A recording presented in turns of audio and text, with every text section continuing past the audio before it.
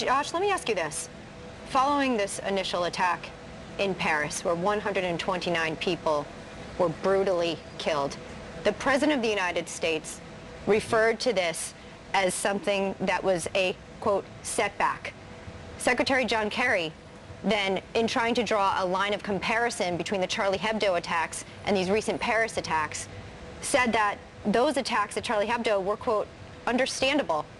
Do you understand at this point how the verbiage needs to change a bit, because everyone in this world right now sees them as aloof, apathetic, and quite cavalier about these lives being lost at the hand of ISIS? Would you go back and ask for that language to be changed at this point to reflect some sort of solidarity and intentional aggression against ISIS? I mean, to call this understandable as it relates to Charlie Hebdo, to call this just a setback seems awful, at least to the American people. Well, Elizabeth, I think what I'd ask the American people to do is to go look at the transcript of the president's remarks, where he described the situation as sickening, where he expressed his profound sorrow at what exactly had occurred.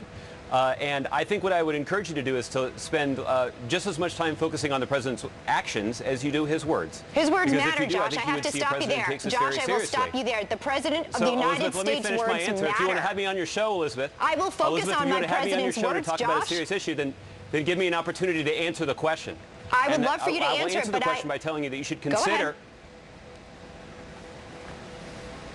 Elizabeth, if you want to have me on the show to talk about something serious as our national security, you can ask me a question and I will answer it. Josh, we've played fair before. I'm letting you know that our president's words matter, not just to me, not just to the American people, but to those around the globe who are very concerned right now. Our president's words matter. He called this a setback. Why? Just a setback seems cavalier, but go ahead and answer the question. Elizabeth, if you would consider the president's remarks, you will note that he said he called the attack sickening, and that he expressed his profound sorrow at what precisely had occurred.